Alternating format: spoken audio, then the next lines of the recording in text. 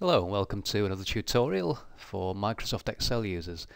In the previous two tutorials we've been looking at creating a workbook with multiple sheets and creating calculations that calculate by using values from other worksheets.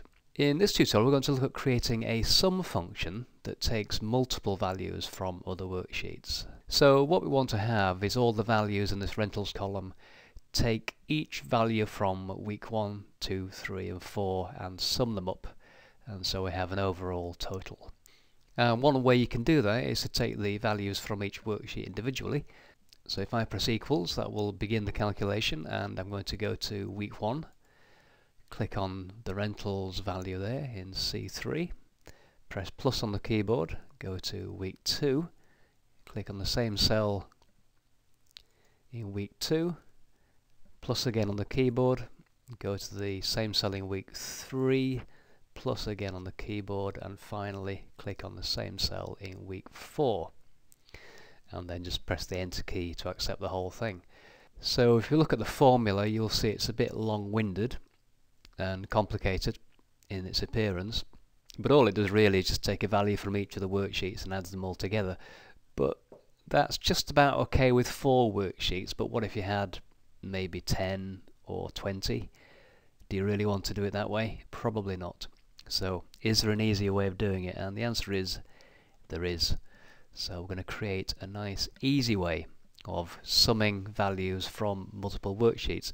The only little snag is that the cell has to be in the same place on each worksheet. So in this case we're adding up cell C3 from each of the previous 4 worksheets. It wouldn't work if we had cell C3 on one and D4 on another and F5 on another.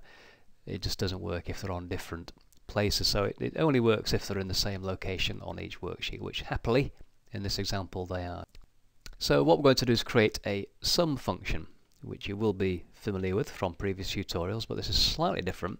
The first part is the same, so it's equals sum and open parentheses, but here I'm going to go to week 1 and just click on the week 1 tab, nothing else, and then I'm going to make a slight modification up here in the formula bar.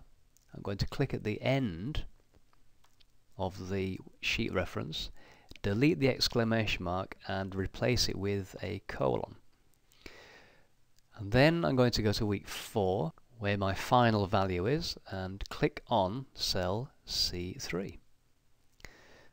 Close that bracket. So if you have a look at the formula now, we've got equals sum, open bracket, week 1 colon week 4, then the exclamation mark to separate the week references from the worksheet cell reference, and then finally we have C3 and obviously close the bracket or the parentheses at the end. So in simple terms, you're telling Excel what worksheet to start at, what worksheet to end at, and the cell reference on each worksheet from the beginning to the end that you want summing up.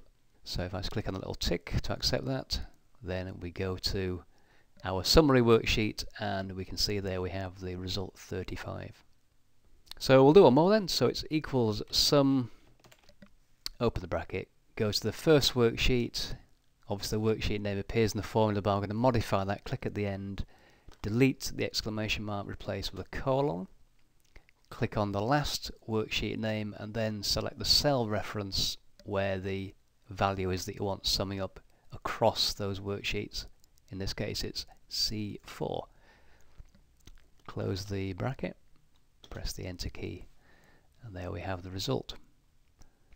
Now of course I can just use Excel's relative cell referencing here to complete that column, and I just put my mouse pointer over the bottom right of the cell and drag down, and that will then fill in the remaining functions for me.